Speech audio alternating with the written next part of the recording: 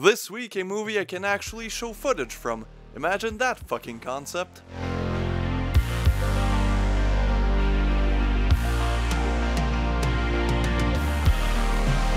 Today we are reviewing the infamous 1999 film directed by Tamakichi Anaru, and that is Woman's Flesh, My Red Guts. And if that name sounds familiar, it's because he's also the director from Tumbling Doll of Flesh. But don't take that as a positive or a negative, because this film is completely different. In fact, this one has a way more experimental and artistic twist than the previously mentioned film, which was basically porn interview, porn, crying, death. It starts with what I assume are the police or paramedic taking pictures of the woman's corpse. We then hard cut to a woman in her bathroom getting ready for the day. She opens up her faucet and takes out her toothbrush. And she seems quite attracted by the toothbrush. Because as soon as she takes it out, instead of, I don't know, brushing her teeth, she starts sucking the handle. I don't think we have the same morning routine.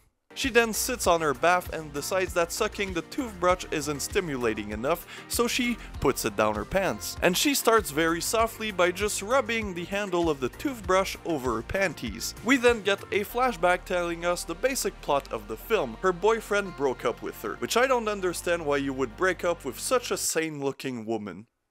And that's where we start with my personal gripes with this film. If you've seen my violent shit review, you know I'm not a big fan of very cheap looking digital video effects. And this one utilizes those quite often. Like in this flashback scene, the director or someone involved with the production basically decided that, you know, black and white isn't enough, let's make it look even worse. So there's this high contrast, very pixelated, basically it's an eyesore and you don't see any details. It honestly looks worse than the shitty videos I used to make as a 10-year-old with my 140p webcam and movie maker.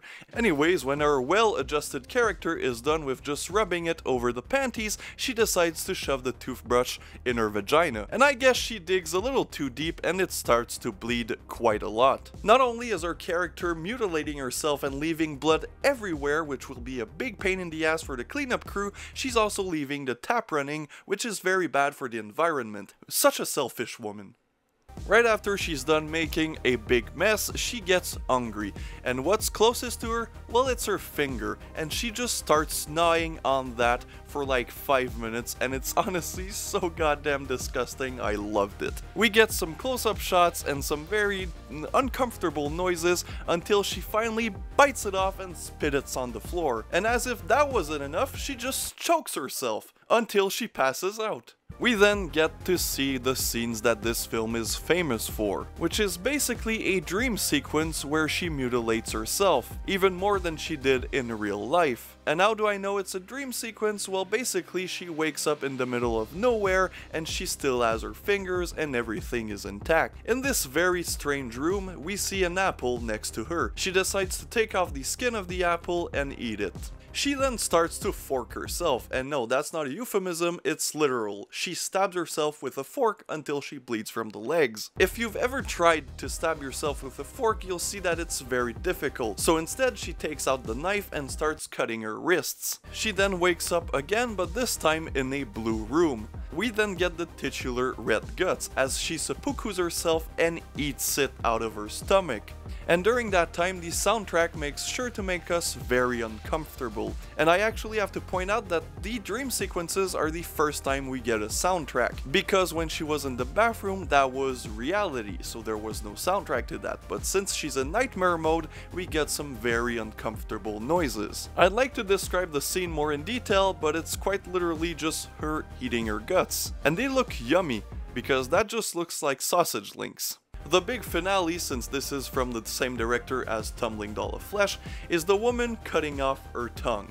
Which all the effects were made by the director, and I think he had one assistant, and it just looks like the same type of effects as there were in Tumbling Doll of Flesh. We then go back to reality where the woman is passed out alone in her bathroom, and then the movie ends. So how did I like my second Amaru experience?